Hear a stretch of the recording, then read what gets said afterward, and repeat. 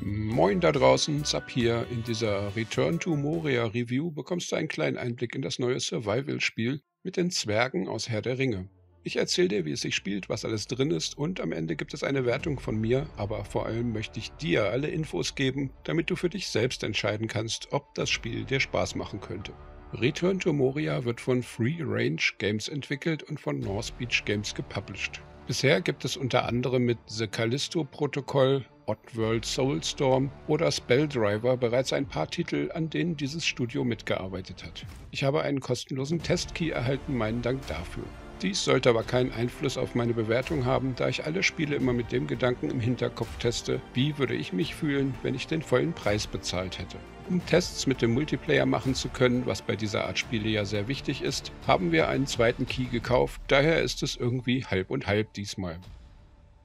Hintergrund: Herr der Ringe Franchise. Herr der Ringe, die epische Geschichte der Hobbits, Elfen und von Sauron, dem übelsten Übel aller Fantasy-Welten. Mittlerweile gibt es neben den Büchern und den sehr erfolgreichen Filmen auch noch Serien und weitere Ableger dazu sind in Planung. Schon immer gab es auch reichlich Umsetzungen der Geschichten als Computerspiele. Bereits auf dem C64 und Amiga, aber auch für PC und Konsolen gab es viele Beispiele für manchmal ganz passable Games, aber auch so einige echte Gurken mit dem Label der Fantasy-Saga von J.R.R. Tolkien. Gerade in diesem Jahr kam nach langen Ankündigungen und allerlei Erwartungen Gollum raus, vom deutschen Dedelic Studio entwickelt. Und dieses Game floppte so dermaßen dramatisch, dass es auf gutem Wege war, als miesestes Spiel des Jahres überhaupt gewählt zu werden, ehe sich ein schräger King Kong-Ableger um diese Position erfolgreich beworben hat. Es gibt ein relativ erfolgreiches MMORPG namens Herr der Ringe Online, das sich bereits seit 16 Jahren wacker auf dem Markt hält. Amazon lässt derzeit auch ein neues Online-Spiel im Herr der Ringe-Universum entwickeln, hausintern von den Machern des halbwegs passablen New World MMOs. Angesichts des Gollum-Debakels war ich erst etwas skeptisch, was Return to Moria anging. Jetzt kommt dann also Return to Moria und bietet einen völlig anderen Einblick in die Welt von Tolkien aus dem Blickwinkel der Zwerge. Mit dem Studio, das hinter Callisto-Protokoll stand, war es irgendwie etwas wahrscheinlicher, dass Moria etwas werden könnte. Return to Moria erschien am 24.10.23 für Playstation PS5 und für PC im Epic Game Store. Xbox- und Steam-Only-Spieler müssen sich leider bis 2024 gedulden. Spieltyp: Survival Adventure.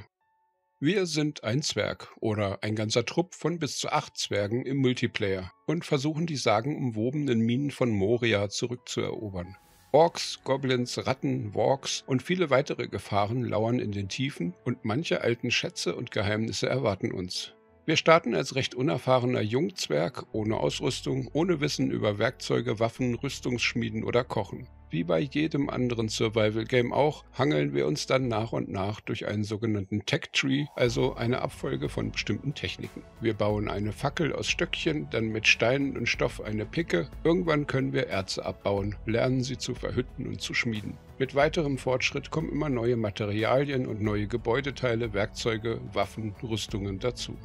In den meisten Survival-Games läuft es so, dass es sich eher um eine oder wenige Basisbauten handelt, die man immer weiter ausbaut, verteidigt und aufwertet. Bei Moria hingegen handelt es sich mehr um ein sich weiterentwickelndes Abenteuer. Wir durchleben die Reise durch ein sehr feindliches Gebiet, die alten Minen von Moria, und suchen nach einem Ausgang, einem Weg durch den Berg, und zu diesem Zweck bauen wir auch Lager auf, um unsere Reise abzusichern. Man erbaut also immer wieder neue Lager und sichert das Territorium rundherum nach und nach. Und wenn man das erreicht hat, kann man den nächsten Lagerplatz auskundschaften, freikämpfen, aufbauen und dann wieder weiterreisen. Die alten Lager verlieren dabei oft ihre Wichtigkeit, aber dazu erzähle ich später noch mehr. Gameplay, Story und Umfang des Spiels. Die Zwerge wollen die uralte Zwergenstadt Moria zurück. Gimli selbst plant die Rückeroberung auf seine alten Tage. Nachdem sie ein Jahrtausend aus ihrer Heimat Moria ausgesperrt waren, von Orks, Goblins und dem Balrog vertrieben, wollen sie jetzt endlich zurückkehren. Doch neben den bekannten Gefahren stellen sich ihnen noch andere Probleme in den Weg. Die Türen können nicht mehr mit Mellum geöffnet werden und beim Versuch einer Sprengung gibt es einen Einsturz, wobei wir als Zwerg im Berg verschollen gehen. Wir spielen diesen Zwerg entweder im Solospiel oder gemeinsam als Koop-Erlebnis mit Freunden. Wir müssen also in der alten Mine überleben, sie erkunden und versuchen, einen anderen Ausgang zu finden, denn die normalen Tore sind mit einem merkwürdigen Schattenfluch versiegelt. Vielleicht finden wir auch nebenbei noch heraus, wie es dazu kam und wer dafür verantwortlich ist. So graben wir uns durch den Berg und geraten dabei immer tiefer. Wir erforschen, wie es sich für Survival-basierte Games gehört, nach und nach neue Materialien und Rezepte, hangeln uns von Eisen- und Holzresten über Stahl- und Elfenholz immer weiter, bis wir irgendwann Mithril und andere seltene Erze, Hölzer und Gesteinssorten verbauen können. Dabei reisen wir durch die Mine, erkunden oft sehr schick gestaltete Orte und viele dunkle Tunnel. Alles ist angefüllt mit Goblins, Halborks, Orks, aber auch vielen Wildtieren wie Wildschweinen, Wölfen, Bären, Spinnen, Elfenhirschen und Fledermäusen. Später kommen auch Bosskämpfe mit richtig großen Gegnern dazu. Ziel des Spiels ist es, einen anderen Ausgang auf der Ostseite des Gebirges zu finden, aber auch nach mehr als 20 Stunden Testspielzeit sind wir mit unserer kleinen Zwergenbande noch immer weit davon entfernt. Nicht mal im Ansatz macht es den Anschein, dass wir uns auch nur der Hälfte der Reise genähert hätten. Ich vermute also, dass es locker 80 bis 100 Stunden oder sogar mehr dauern wird, ehe man irgendwann wieder einen Ausgang erreichen kann. Aber genauere Infos dazu habe ich derzeit noch nicht. Im Gegensatz zu vielen anderen Survival-Spielen bietet Moria eine grobe Storyline, die man zum Teil durch Gespräche mit einem Erebor-Raben erlebt. Daneben gibt es zahlreiche Texte zu finden, Schrifttafeln, Notizzettel und auch durch die Sprachausgabe, wenn man die Orks belauscht, kann man so manche kleinen Storys erleben. Hier tauchen auch mal kleine Anspielungen auf Gandalf, die Hobbit-Gefährten oder andere Figuren aus den Büchern und Filmen auf. Gameplay, Charaktererschaffung und Charaktere. Zu Beginn gibt es eine umfangreiche Individualisierung für unseren persönlichen Zwerg. Dabei müssen wir keine Geschlechtsangabe machen, aber wir bekommen Möglichkeiten, unseren Zwerg mit oder ohne Oberweite, Körperproportionen und Bärte so anzupassen, wie wir das möchten. Und am Ende gibt es eigentlich alle Formen von Zwergenleben, egal ob weiblich, männlich oder divers, das macht keinen großen Unterschied. Jede Form von Zwergenleben ist gleichberechtigt. Der Charaktereditor bietet eine umfangreiche Palette an Gesichtern, Frisuren, Bärten, Tattoos und Verzierungen. Viele der Details können in zahlreichen Varianten eingefärbt werden. Es gibt 8 verschiedene Stimmen für die Sprachausgabe und den Zwergengesang zur Auswahl. Insgesamt sehen die Figuren ganz okay aus. Es sind nicht die allerhübschesten Zwerge, aber der Editor bietet eine gute Auswahl für Individualisierung und persönlichen Stil. Leider gibt es in Return to Moria keinerlei Charakterwerte. Hier gibt es also keine Auswahlmöglichkeiten, keine RPG-Systeme etc.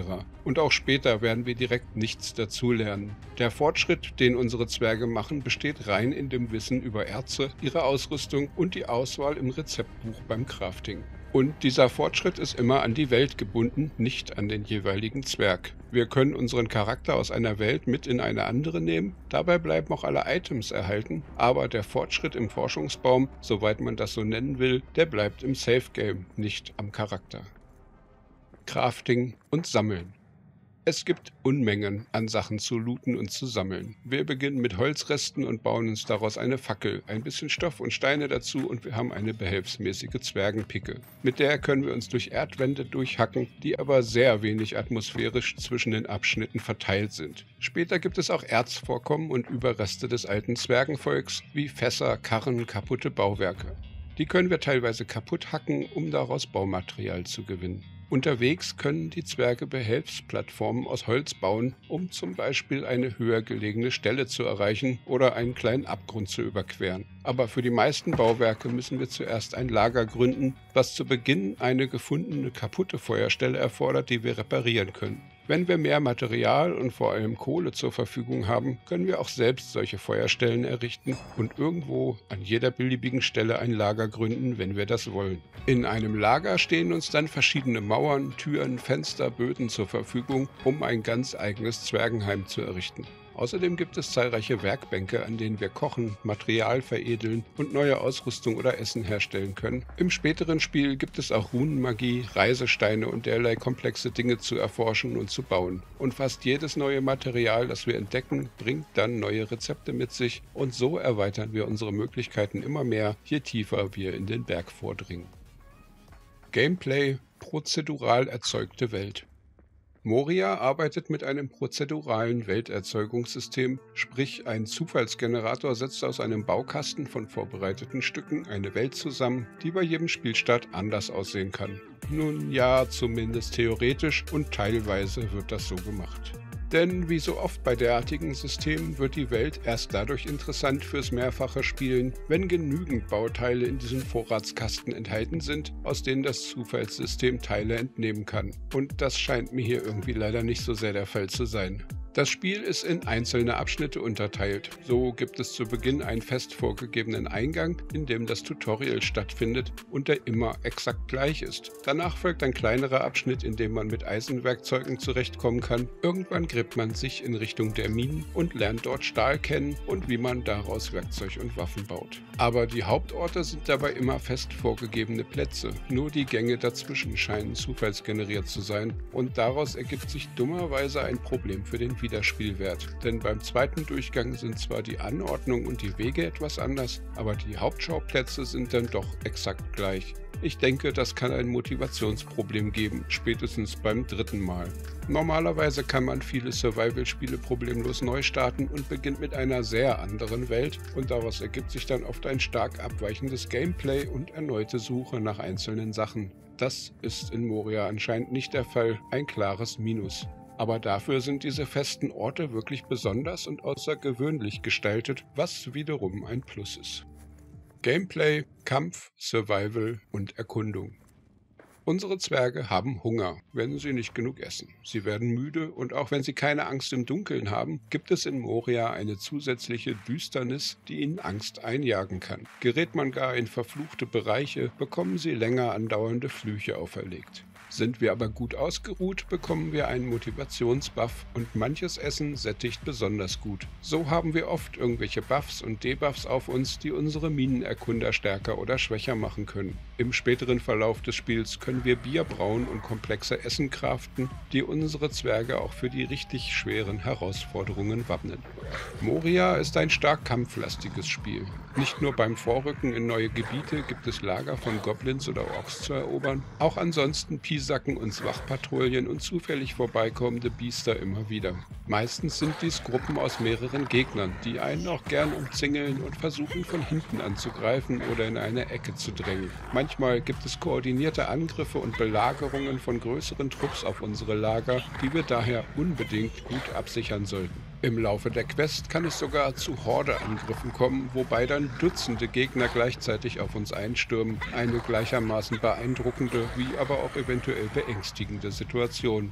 Moria ist also kein Spiel für reines, friedliches Bauen. Es gibt keinerlei Einstellmöglichkeiten für Schwierigkeitsgrade, Angriffshäufigkeiten oder sowas. In Moria kommt man ums Kämpfen nicht drum herum. Wenn wir aber sterben sollten, ist das kein großer Verlust. Wir respawnen an unserem zuletzt gebundenen Bett und mehr passiert nicht. Unsere Ausrüstung und der Inhalt unseres Inventories liegt, ähnlich wie bei Ark oder Valheim, an unserem Todesort in einem Grabstein. Sammeln wir diesen ein, bekommen wir alles zurück. Das Kampfsystem selbst ist ausdauerbasiert, sprich jeder Sprint, jedes Blocken, jede Ausweichrolle und jeder Schlag kostet Ausdauer. Und wenn diese auf 0 sinken sollte, sind wir erstmal nahezu wehrlos und können höchstens noch weggehen. Wobei wir damit vorsichtig sein sollten, denn Attacken in den Rücken machen extra Schaden. Aber natürlich regeneriert sich die Ausdauer relativ schnell, wenn wir einen Moment nichts machen. Dabei kann man sich auch hinterm Schild verstecken. Es gibt, zumindest in den ersten 20-30 Stunden, keine Heiltränke. Kleinere Nahrungsmittel füllen nur unsere Hungerleiste auf, aber heilen nicht. Wir können im Lager Mahlzeiten craften, das heilt uns, aber dieses Essen können wir nicht mitnehmen, nur vom Essenstisch direkt essen. Es gibt auch komplexe Essens-Items zu finden, die satt machen, heilen können und die man tragen kann, aber zumindest am Anfang stehen die nicht als craftbares Essen zur Verfügung. Wenn wir also verletzt sind, müssen wir zurück ins Lager. Unsere Ausrüstung nutzt sich ab und muss an einer Reparaturwerkstatt ausgebessert werden, sonst wird sie unbrauchbar. Und dies gilt ganz besonders für alle Rüstungsteile. Eine Rüstung, die wir anziehen, erzeugt oberhalb unserer Lebensleiste eine weitere blaue Leiste und wenn wir in einen Kampf geraten, werden Treffer zuerst von unserem Rüstungsbalken abgezogen. Danach geht es uns ans echte Leben. Ist der Rüstungsbalken allerdings einmal weg, bedeutet das auch, dass die Rüstung kaputt ist. Und wir müssen sie erst im Lager wieder reparieren, was auch Material verbraucht. Dieser Umstand erfordert es, dass wir sehr genau planen, wann wir uns wo in Gefahr begeben und riskieren, in Kämpfe zu geraten. Denn weit weg vom Lager kann es eventuell extrem gefährlich werden, falls wir es nicht lebend zurückschaffen. Diese Mechanik verleiht den Kämpfen einen besonderen Nervenkitzel und macht das Blocken und Ausweichen enorm wichtig. Denn vermiedener Schaden ist kein Problem für Rüstung und Leben. Jeder Treffer verkürzt im Endeffekt aber unsere Reisereichweite und zwingt uns früher zurück ins Lager. Es gibt eine Questreihe, die einen grob in eine bestimmte Richtung lotst, in die man vordringen sollte. Hierbei stößt man aber öfter auf harte Gegner und Anforderungen, für die man erstmal bessere Ausrüstung braucht. Und durch die Lagermechanik und das Reparieren ist es immer erforderlich, ein gut ausgebautes Zuhause irgendwo in der Nähe zu haben. So hangelt man sich taktisch vorwärts durch die Minen. Aus einer sicheren Basis heraus die Gegend erkunden, feindliche Lager zerstören, langsam vorwärts tasten und dann irgendwann ein neues Lager weiter vorne errichten. Dann wieder von vorn. Dabei trägt man zumindest am Anfang nach und nach alles von den hinteren Lagern an die vordere Front, aber später gibt es auch ein Schnellreisesystem, das dies etwas angenehmer macht. Technik, Grafik, Sound. Moria basiert auf der Unreal Engine, was weitestgehend für stabiles Gameplay sorgt. Ich hatte während meiner Tests nicht einen einzigen Crash, meine Lebensgefährtin, die mit mir zusammen getestet hat, genauso wenig. Die Grafik bietet ein mittleres Qualitätsniveau der Texturen, recht gute Beleuchtung und schafft es so oft für ein sehr schickes Ambiente zu sorgen. In den dunkleren Abschnitten entstehen manchmal sogar einige gruselige Momente. Die Vertonung ist obere Mittelklasse. Die Geräusche in den Höhlen und die Kampfsounds sind okay. Es gibt einiges an Sprachausgabe, deren Qualität ist ebenfalls zwischen okay und gut. Wir hatten im Test den Bug, dass im Multiplayer alle Zwerge immer mit der Stimme des Host-Zwergs sprachen. Das war irritierend, weil die männlichen Zwerge bei uns dann eher weibliche Stimmen hatten, aber im Endeffekt nicht wirklich dramatisch. Ich hoffe, das wird noch gefixt. Die Bildschirmtexte gibt es in insgesamt 8 Sprachen, so gibt es deutsche Texte für Tooltips und die zahlreichen Bücher, Schrifttafeln, Tutorialtexte etc., aber die Sprachausgabe ist in Englisch oder gemischt mit tatsächlichem Zwergisch, falls man das bei der Charaktererschaffung so auswählen sollte. Return to Moria Test, Meinung und Fazit. Auf den ersten Blick sieht Return to Moria etwas altbacken aus, aber wenn man darin herumläuft, verliert sich das sehr schnell. Im Verlauf der Geschichte findet man Elfenhöhlen oder alte Zwergenminen, wo alles nur so vor Ambiente tropft und trieft, da wirkt die Grafik richtig hübsch. Die Steuerung beim Kampf ist manchmal etwas ungenau und es fehlt ein wenig am Feinschliff beim Trefferfeedback. Aber eigentlich ist das Kämpfen schon gut gemacht und spaßig. Nur wenn man mal wieder eine Belagerung hat oder gar eine Horde angreift, dann sind die Gegnermengen etwas überwältigend. Solltest du eher pazifistisch veranlagt sein und keine Lust auf Kämpfen haben, ist Moria eventuell nicht das richtige Spiel für dich. Genauso wenig, wenn du eine Spinnenphobie haben solltest.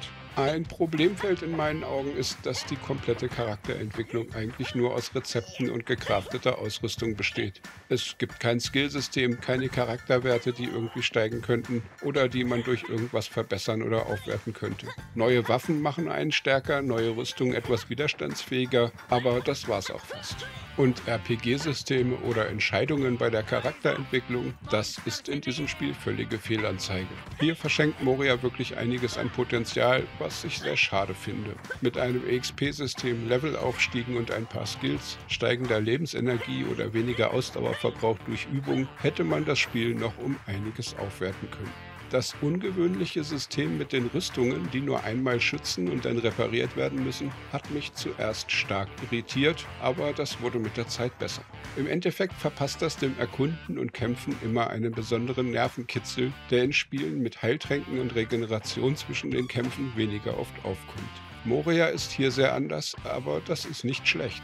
Das Design der Welt hat mir wirklich gut gefallen. Zuerst wirkt es etwas simpel und kästchenbasiert, aber wenn man erstmal in den eigentlichen Minen angekommen ist, eröffnet sich die Welt nach und das Leveldesign wird sehr dreidimensional und viel komplexer, als es in den ersten Stunden den Anschein hat. Es gibt wirklich einige sehr schöne Orte, einige Besonderheiten, die man nur entdeckt, wenn man wirklich jede Ecke absucht. Und auch ansonsten bietet Moria allerlei Spielfeatures und Erlebnisse, die man sonst nicht in Survival-Spielen erwarten würde. Das Bauen besteht aus den Schritten Rezept aus dem Baumenü heraussuchen und Stelle festlegen, wo es hingestellt werden soll. Hat man die nötigen Ressourcen, macht das plopp und der Gegenstand ist fertig, ohne besondere Animationen. Das hätte man schöner machen können. In Moria steht das Bauen von umfangreichen Gebäuden und vor allem das Schönbauen nicht so sehr im Vordergrund. Es geht mehr darum, eine Verteidigung und einen sicheren Rückzugsort in einer sehr feindlichen Welt zu haben, als in vergleichbaren Spielen wie Valheim, Ark oder derlei Games. Dort hängt man oft sehr lange an einer Basis und macht sie immer hübscher. Das ist hier, weil man eigentlich weiterreisen muss, eher weniger der Fall. Aber die Möglichkeit besteht und vielleicht baut man sie einfach aus Liebe zum Bauen trotzdem aus. Alles in allem hat mich Return to Moria sehr positiv überrascht. Als Herr der Ringe-Fan wollte ich es unbedingt testen. Dazu kommt, dass ich ein besonderes Faible für Zwerge habe. In allen Computer- oder Tischrollenspielen, wo Zwerge verfügbar sind, spiele ich am liebsten Zwerge. Ein Spiel nur über die Zwerge von Moria ist also eine besondere Sache für mich gewesen. Aber nach der enormen Enttäuschung von Gollum war ich sehr, sehr skeptisch, ob Moria wirklich ein gutes Spiel sein könnte. Und siehe da, ja, es ist ein gutes Spiel. Kein extrem gutes, aber es ist garantiert für 30 bis 50 Stunden Spielspaß gut. Und da es mit Koop-Spiel auch noch für eine gute Zeit gemeinsam mit ein paar Freunden sorgen kann, ist es doppelt empfehlenswert. Der Preis von 39,99 € ist ein wenig höher, als man das von Valheim gewöhnt ist. Aber wenn man sich anschaut, was manch andere Survival-Titel kosten, ist es eher im Mittelfeld. Daher tendiere ich zu, ja, Moria könnte durchaus 10 € billiger sein, aber es geht noch. Vermutlich hat die Herr der Ringe-Lizenz einfach auch ein wenig mehr gekostet und das Geld muss irgendwie wieder reinkommen. Für manche wird es ein harter Blocker sein, dass Moria nur für Playstation und den Epic Game Store veröffentlicht wurde, aber Steam- und Xbox-Versionen sollen Anfang 2024, also in ein paar Monaten, ebenfalls noch nachfolgen. Also ein wenig Geduld und dann können alle Gamer gleichermaßen in die Tiefen hinabsteigen. Return to Moria Review Wertung. Fasse ich all das zusammen, ergibt sich ein sehr positives Bild für Return to Moria. Für den Umfang, das gute Spielgefühl und die zahlreichen Möglichkeiten im Spiel gebe ich eine Grundbewertung von 85%. Alles in allem ist es ein rundes Spielerlebnis und zumindest im ersten Durchgang bietet es reichlich Tiefe. Wortspiel beabsichtigt. Da es fast keine Bugs gab, sehe ich hier keinen Grund für einen Abzug, allerdings sehe ich Probleme beim Wiederspielwert und dafür gibt es 3% Abzug. Damit komme ich zu einer Endbewertung von 82% für Return to Moria. Ob Erweiterungen, DLCs, größere Updates geplant sind, weiß ich leider momentan nicht. Aber ich denke, da lässt sich noch einiges mehr draus machen. Magst du gern ein Zwerg sein, dich durch Moria buddeln und Orks verhauen? Oder sind gruselige Minentunnel und die vielen Kämpfe nichts für dich? Schreib mir gern deine Meinung in die Kommentare oder im Community-Discord. Mehr Gaming-News, Spiele-Reviews und Guides findest du auf dem YouTube-Kanal oder unter zapzock.de. Daumen klicken, abonnieren und mit Freunden teilen kann bestimmt nicht schaden. Und dann wünsche ich dir einen tollen Tag. Ciao, ciao, dein Zap.